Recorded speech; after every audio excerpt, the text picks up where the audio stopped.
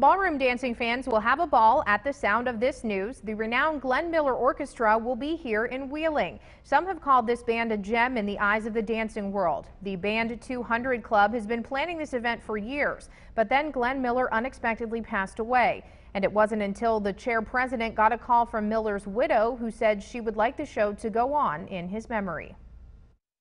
The Glenn Miller Orchestra is in demand all over the world, and because of COVID, this dance has been rescheduled twice.